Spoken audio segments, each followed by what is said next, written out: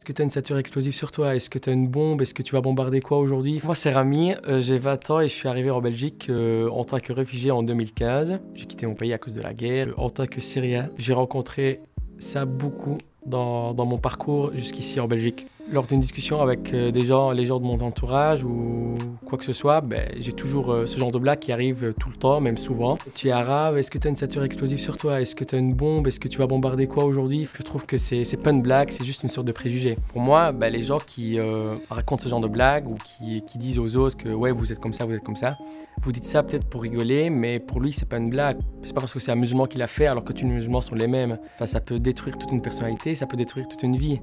Je vous demande d'aller vers les autres, d'aller vous présenter, d'aller leur parler, d'aller leur demander d'où ils viennent. Comme ça, vous cassez vraiment la barrière de peur, on va dire.